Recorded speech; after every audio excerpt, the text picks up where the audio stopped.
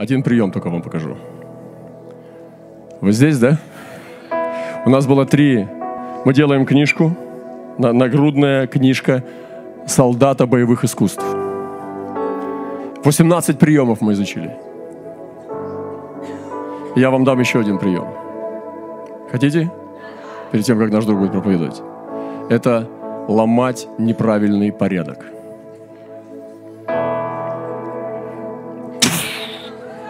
Ломать неправильный порядок. Вот сейчас мы хотим правильный порядок. И в правильном порядке безопасно.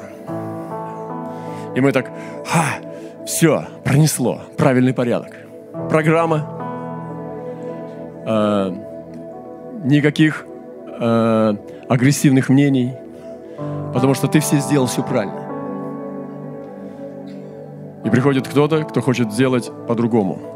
И он ломает неправильный порядок. И это принадлежит нам. Но это делать могут не все, кто видел Его. Иисус самый первый ломщик неправильного порядка. И когда Он пришел, Он сразу пришел агрессивно. Младенец лежит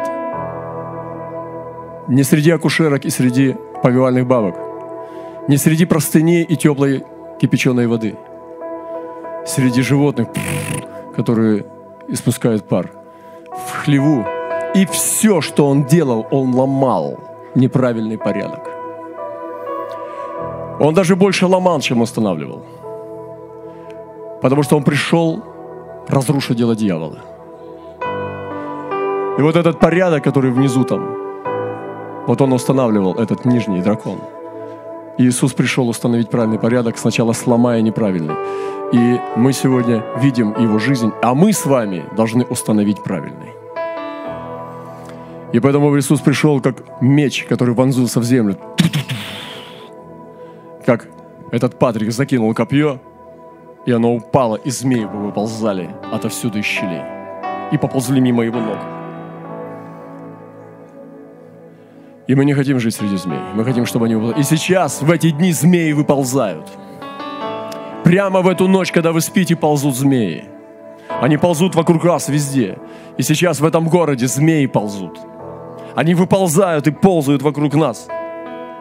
Не бойтесь на них наступать. Просто ходите, смотря на небо. Вот и все. Ужалит, не ужалит. Крест. Знамя креста. И поэтому один из боевых приемов. Возьмите, 19-й прием. Скажите, ломать неправильный порядок.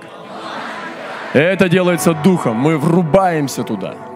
Врезаемся, растираем, прорубаем неправильный порядок. И в этом городе здесь, пожалуйста, те, кто приехал сюда, разрушайте неправильный порядок в ваших городах. Не будьте мороженными, шоколадными христианами. Вы не должны всем угождать. Вы должны принести туда измерение. Вы понимаете? И только лев никому не подчиняется. Он идет, потому что есть царь царей. И он устанавливает правильный порядок. Если льва запустить в новую территорию, он ее подчинит себе. Вы здесь сегодня? Он подчинит всех. Все будут знать, что сейчас все меняется. И когда церковь поднимаются Божьи драгоценные сосуды, сияющие, то ломается что-то. Пусть Бог благословит нас. Вы здесь? Да, ломать неправильный порядок.